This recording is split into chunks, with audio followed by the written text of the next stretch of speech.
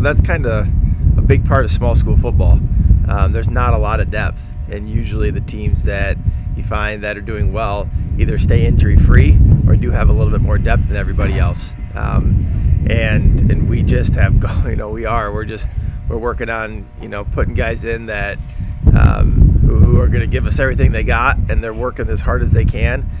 They just haven't been in that spot yet.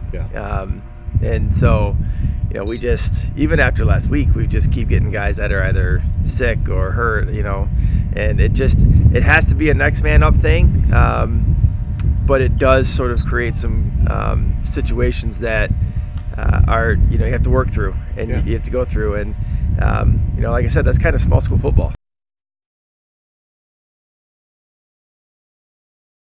They've got a really, really good running back, probably the best running back we'll see, pure running back.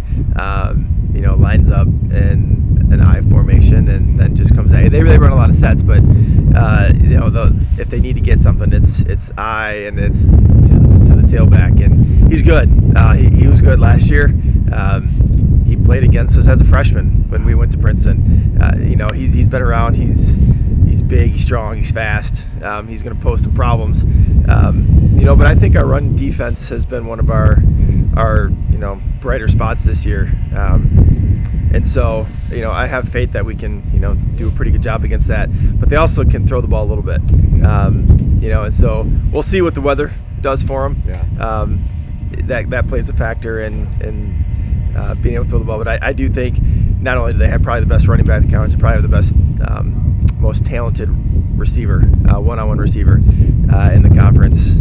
Maybe not the fastest, but probably the most surest of hands, the best route runner. And so they've got two guys that when they need to get something, they can go either run or pass, and that definitely poses some problems.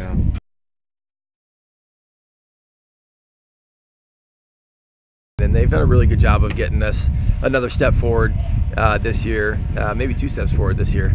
And we talk kind of both sides of the mouth there. We take it a day at a time, work to get better every day, but also like this is a big opportunity. This could be something that you guys could talk about for a long time, to be in this game at the end, have a shot to win, really play this team that really hasn't had a challenge since week 2 at Newman. Nobody's really challenged them.